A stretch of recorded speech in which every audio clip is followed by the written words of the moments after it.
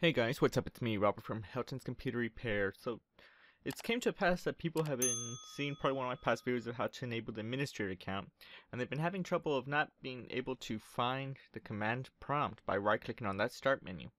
Well, what it is that one of the current versions, I don't remember exactly which one, they changed the selection from having CMD to run as default on administrator, and they changed it to Windows PowerShell. Now, the commands that we do are exactly the same, so I'll be showing you how you can do it. But before we do this, I'm going to show you, if you decide you want to change that to CMD, here's your options, how to do it.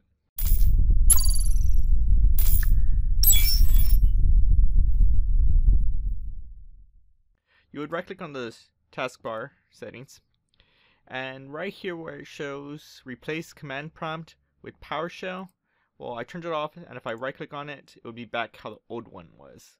But I'm going to go ahead and enable it back on to show you how to enable the administrator through PowerShell. So you first right click on the start menu. You could also search it on the search bar, but it makes it so much easier by just right clicking. And you're going to choose Windows PowerShell with admin, and you'll probably be prompted for this to happen. Now, for this to work, you also need to have administrator rights. I know this happens to lots of people. Trust me, you need that for it to work. So this is what you're going to get. It looks very similar, kind of like the command prompt. And you're going to go ahead and type in net user. And you see there's administrator. Very simple. And the lists are there. And now I'm going to type in net user administrator. And by default it says that the account active, it says no. So that means pretty much right now there's no other users that are there to pretty much switch. So let me go to the lock screen, and to show you, there is no one else. So let's go ahead and enable that. It's very simple. You're going to go ahead and type in net user administrator, and you're going to type in /active, and this should enable it. I think you could also put the colon and also still put yes also. That will enable it also. Either one will do the same concepts. The only time we have to put the colon is whenever you have to disable that, but I'll show you that in a bit. So right now the administrator is enabled. You can do this also in other place if you decide you want to enable a user that you currently had in the past. I'll show you that in a bit. But let's go ahead and lock it and see there's another user. Oh, here it came up.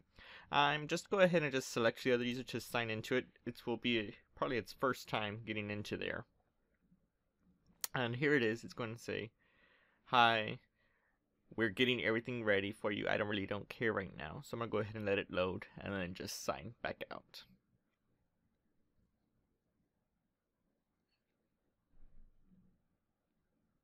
Almost there.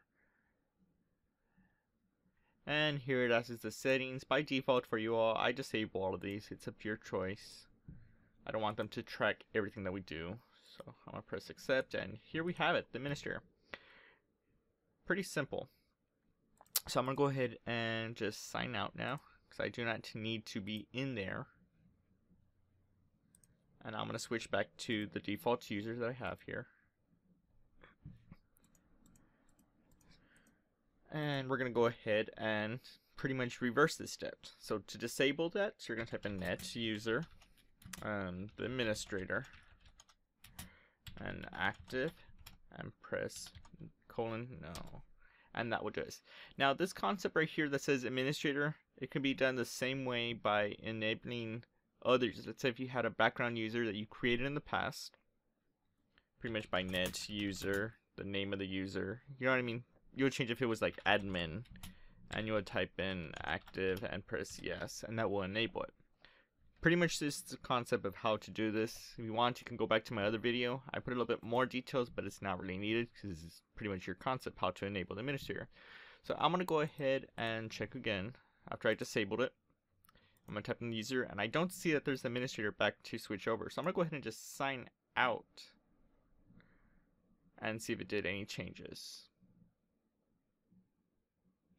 I don't see anything major, so I'm going to go ahead and you see there's nothing there. I'm going to go ahead and just sign back in. But that's pretty much how you do it. Don't forget to subscribe us here on YouTube and click that button right there to get notifications for us. It would really help us out. Also check out our links. I have some links for some t-shirts for sale. If you want to help us out, that will be great. But thanks for watching.